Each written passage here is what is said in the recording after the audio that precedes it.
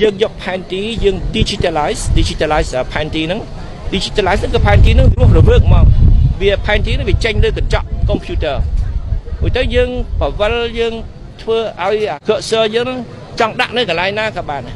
ចង់ដាក់លើចំណុចណាមួយចំចំណុចហ្នឹង computer វាបង្ហាញថានិយមការចំណុចហ្នឹងមានយ៉ាងដូចម្ដេចហើយបញ្ជាក់វិញបើយើងមានចំណុចមួយដែលយើងទៅដល់ព្រំដែនយើងទៅដល់បង្គោលព្រំដែនយើងស្រង់យកនិយមការហ្នឹងច្បាស់ឲ្យមានតែមួយបង្គោលមួយមាននិយមការតែមួយយើងយកនិយមការបង្គោលហ្នឹងយកទៅដាក់លើផែនទីកំណត់វិញឲ្យផែនទីវារកផែនទីវារស់រវើកដូចខ្ញុំនិយាយមិញអញ្ចឹងយើងបញ្ចូលនិយមការហ្នឹងទៅអាផែនទីរស់រវើកហ្នឹងវាទៅរកចំណុចណាដែលមាននិយមការដូចនិយមការដែលយើងបញ្ចូលចាប់ទៅចេញប្រាប់ច្បាស់មកឃើញថាអូបង្គោលដែលគេទើបតែបោះហ្នឹងគឺនៅលើទឹកដីខ្មែរអាហ្នឹងជាភ័ស្តុតាងដែលមិនអាចប្រកែកបានយើងបង្ហាញការពិតថាយើងបានធ្វើអីខ្លះថាយើងយកផែនទីពីណាមកផែនទីនឹងអាចជឿទុកចិត្តបានទេទោះជាយើងយកផែនទីត្រឹមត្រូវណាថ្ងៃណាក៏អាចច្រឡំបានដែរយកមកនេះតដឹងណាថាខ្ញុំបានយកផែនទីនេះដូចមានចែងក្នុងរដ្ឋធម្មនុញ្ញ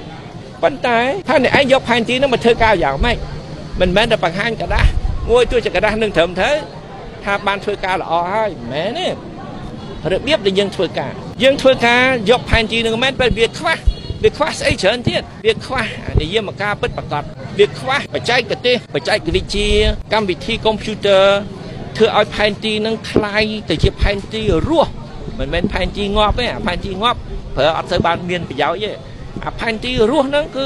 អានិយមការវាហ្នឹងគឺថាយើងអាចចង់រកចំណុចណាមាននិយមការទីនោះហើយយើងមាននិយមការពីចំណុចណាមួយបញ្ចូលទៅ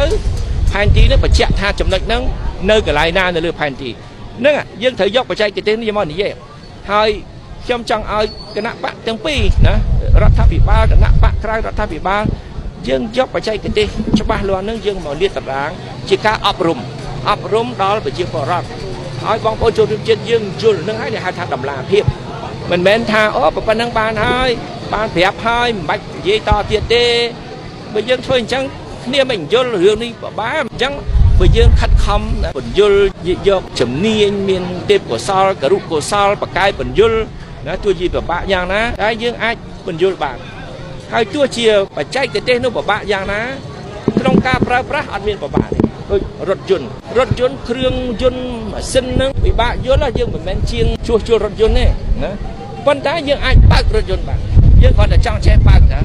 យើងមានចាំបាច់ធ្វើជាងឡានយើងចាំបាច់ចេះធ្វើវិស្វករចេះផលិតឡានខ្លួនយើងរថយន្តខ្លួនយើងអាហ្នឹងរឿងបច្ចេកទេសមួយប៉ុន្តែបច្ចេកទេសមួយទៀតគ្រាន់តែចេះប្រើប្រាស់ឲ្យបានល្អហើយរឿងកុំព្យូទ័រចឹងយើងមិនបាច់ថាកម្មវិធីកុំព្យូទ័រហ្នឹងគេធ្វើយ៉ាងម៉េចអីវាដើរយ៉ាងម៉េចគ្រឿងក្នុងកុំព្យូទ័រនឹងយ៉ាងម៉េចមិនបាច់យល់រឿងលម្អិតទេយល់ថាកុំព្យូទ័រហ្នឹងកម្មវិធីហ្នឹងគេប្រើដើម្បីអ្វី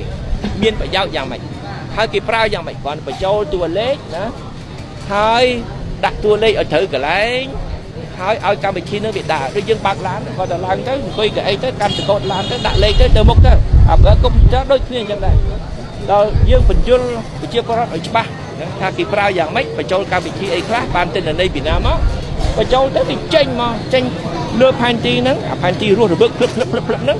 ឃើញថាបកគោលណាឥឡូវស្រុកខ្មែរយើងបោះបកគោលបានប្រមាណ100ទៅពិនិត្យឡើងវិញត្រូវពិនិត្យថាបកគោលនីមួយនោះបោះត្រឹមត្រូវឬអត់ខ្ញុំជឿថាអ្នកដែលធ្វើការមិនត្រឹមត្រូវកាល20ឆ្នាំមុន15ឆ្នាំមុន10ឆ្នាំមុនពួកគាត់ពេលនោះមិននឹកដល់មិនសម័យថាថ្ងៃណាមួយនឹងមានបច្ចេកទេសនឹងមានបច្ចេកវិទ្យាវាស់វែងយ៉ាងច្បាស់លាស់ថាបកគោលដែលបោះនៅចំទីកន្លែងឬអត់ចំចំណុចដែលនៅលើបន្ទាត់ព្រំដែនឬអត់កាល20ឆ្នាំមុន15ឆ្នាំមុន10ឆ្នាំមុននោះ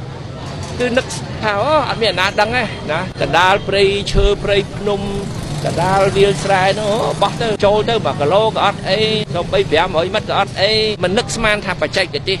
នឹងលូតលាស់នឹងមានការវិវត្តជឿនលឿនដល់កម្រិតដែលធ្វើឲ្យយើងមានលទ្ធភាពវាស់វែងយ៉ាងច្បាស់បញ្ជាក់យ៉ាងច្បាស់លើផែនទីថាបកគោលនឹងស្ថិតនៅលើទឹកដីខ្មែរឬនៅលើចំបន្ទាត់ព្រំដែនតែម្ដងឬនៅលើទឹកដីប្រទេសជិតខាងហើយអ្វីដែលខ្ញុំបានវាស់វែងទៅវត្តពិសោធន៍គឺនៅលើទឹកដីខ្មែរទាំងអស់បរទេសគេឆ្លាតគេមិនឲ្យយើងទៅចំណេញយកទឹកដីគេទេ តែគេឆ្លាតគេសម្លុតហើយដោយសារយើងខ្វះទាំងបច្ចេកទេសខ្វះទាំងឆន្ទៈនយោបាយយើងចេះតែធ្វើតាមគេទៅឥឡូវដឹងការពិតហើយមិនអាចប្រកែកបានទេយើងខ្មែរទាំងអស់ត្រូវរួមគ្នា